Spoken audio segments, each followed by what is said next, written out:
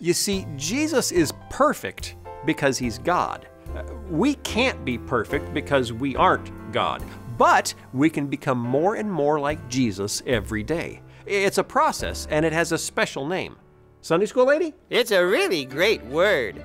Sanctification. Say it with me. Sanctification. Sanctification! Oh, I love it! What is it? Just as the word justification means to justify, the word sanctification means to sanctify. But I don't know what sanctify means. I wasn't finished. Sanctify means to make holy or to free from sin. Remember when we said God wants to save us from the stain of sin? That's justification. We get a new label. In God's eyes, we become righteous.